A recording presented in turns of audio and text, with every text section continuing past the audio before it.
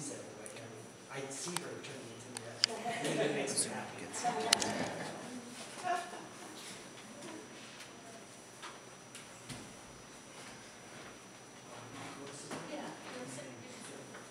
So we play music from the Balkans. Okay. We play music from the Balkans, and we're going to play this. It's a slow, it's an unmetered piece of music. This is something that George fell in love with many, many years ago. This is the sun in our law, by the way. And it's just to be evocative. It's meant to be like a table song, a listening song, a sitting around, let your mind go where it will kind of piece of music.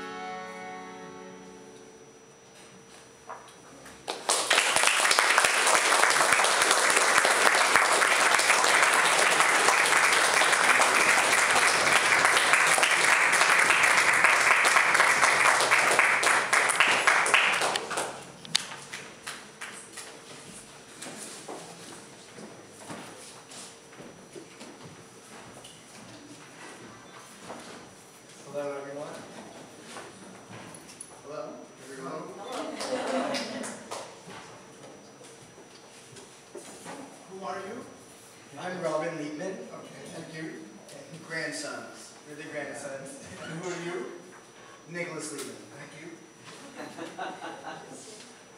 My grandma always used to say that we were her favorite grandchildren because we were the only grandchildren. I remember narrating my young mind out loud in the kitchen in the house on Serrano Circle. My Gung, a name I gave her as a result of mispronunciation of the word grandma, would annotate my every thought, movement, and utterance, even when I said, I don't know what to think about. I remember walking over a bridge with her and flinging my little doll over the side into the creek. She kindly asked a man walking by to help rescue the doll, which he did. I learned from that never to be afraid to ask for help, and that being friendly really pays off, a lesson that has greatly helped me to get to where I am today. My grandma had one of the biggest hearts known to mankind, known to human existence. Her reliably consistent smile and delightful attitude brought so much beauty into this world. Now, her essence is still within each of us. We bring her love into the world when we warmly greet another being, when we listen with joy and curiosity to another's life stories, when we lend our compassionate attention and aid to those in need, and when we let the beauty of life flow through our fingertips onto a canvas, or into our ears from an orchestra, or into our hearts, or from our hearts into the hearts of others that we love. Nanette's love carries on. I will remember her as I travel and explore new wonders of the world with open eyes, mind, and heart, and curiosity, through times both good and less good. Nanette was one of the greatest women I ever knew, and I will always keep her in my heart. I remember one time painting with her out in a garden with a bunch of the people that she painted with every Tuesday, and she taught me to always keep the horizon line, to never paint the horizon line in the middle. And so whenever I painted sunrises and sunsets, I would always make sure to not paint them in the middle. And the last time I got to see her, I got to paint a picture of her, and also got to paint a waterfall and made sure, well, the waterfall actually had no horizon line, so that's all from it. So, though she remained famous only amongst those who knew her, she remains one of the most important beings in my life, and her spirit of joy and beauty will continue to inspire me and you to raise our heads and smile in the face of life's continuous dance of sunrises and sunsets. Thank you.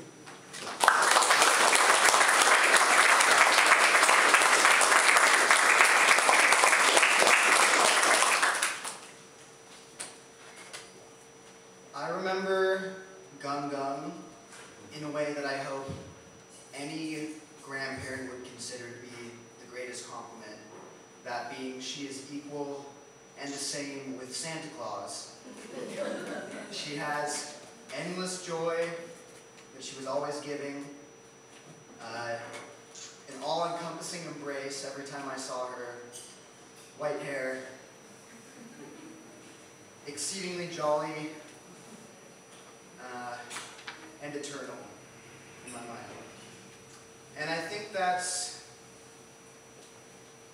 kind of how I'll always remember her, just a part of my childhood, that time when it was all about exploration and seeing things and experiencing things for the first time. And I remember every detail about her house and all the Christmases we would spend there. And she would read to us. There was a book, there's a monster at the end of this book with Grover from Sesame Street on each page, telling you, don't turn the page, there's a monster at the end of this book, whatever you do. The last page, it was just lovable old Grover. And it seemed like, I don't know, always a world of delight. I think that's what grandparents do for you. It's nothing about the real world, it's just, well, it is the real world. It's all the good things that they bring from their endless wisdom, their years of experience, and a place for a kid to run around and be safe and loved. And yeah.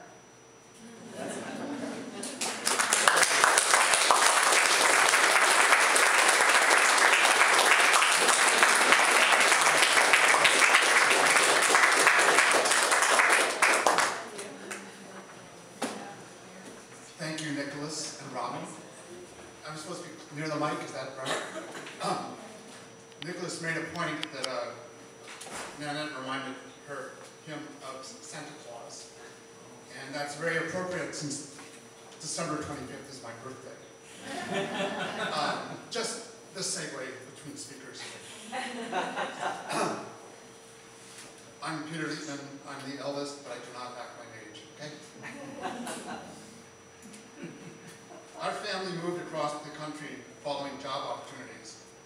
My dad, Hans-Peter Liepman, worked at the University of Michigan in the Aeronautical Engineering Department, and several of his colleagues moved to Southern California to private industry as the space race kicked off in the late 50s and early 60s.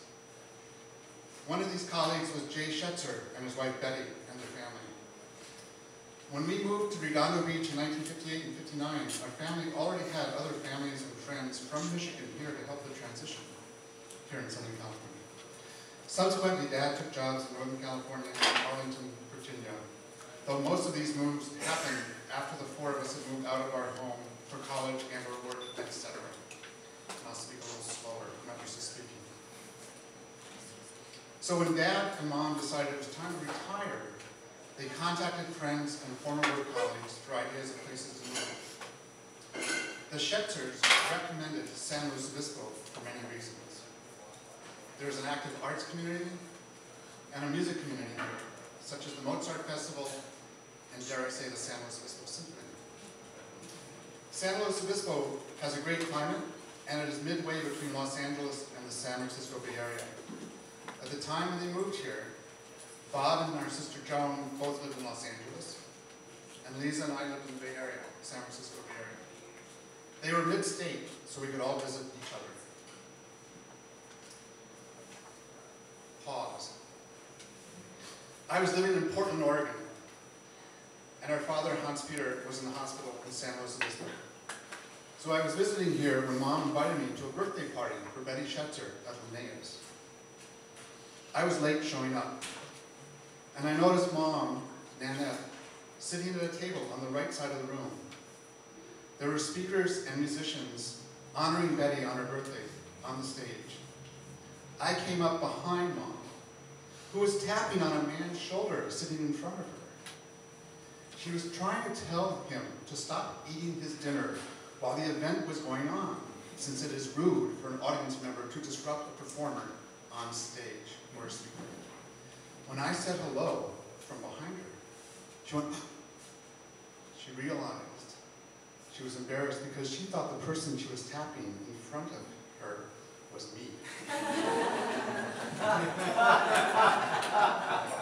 It turned out to be Paul Sievertson from KCBS, the San Luis Obispo Symphony, who was about to play the Hardanger fiddle in honor of Betty's birthday.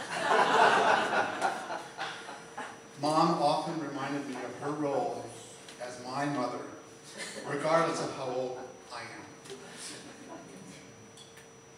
And now I'd like to introduce Robert Denchen, who created the beautiful program that you have in front of you. And he has a few things to say. And before he comes up here, I wanted to mention, and this has been going very well, we were brought up with Scrabble and charades and word games. And Mom always encouraged us to pun. I mean, that's not normal for American kids to learn how to pun and understand words. And she would periodically remind me of a time when we lived in Redondo Beach. I was 10 or 11, and I was practicing my vocabulary. And it was pouring rain outside. And I looked at Mom, and I said, look, it's coming down in torrents. And she corrected me, and she said, you mean torrents? So she encouraged us with the puns that you hear Bob do all the time from the stage about the movie. So it's in our blood to be on stage, because Mom started on stage with Radcliffe. And without further ado, I'd like to introduce the artist of our program, Robert Denchen.